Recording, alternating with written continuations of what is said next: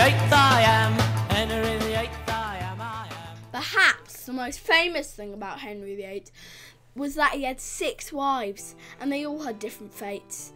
Catherine of Aragon,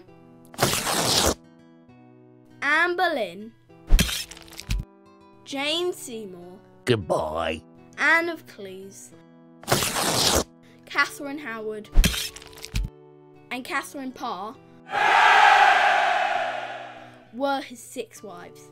After an accident in his 30s, he was in a great deal of pain and he couldn't move very well, so he became very fat.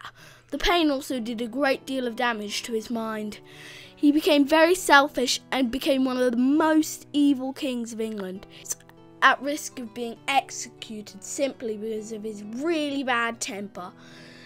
But perhaps the most interesting thing is that he changed the whole Christian religion in England just to get divorced from Catherine of Aragon.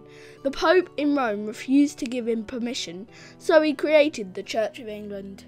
So that divorce changed the course of history forever.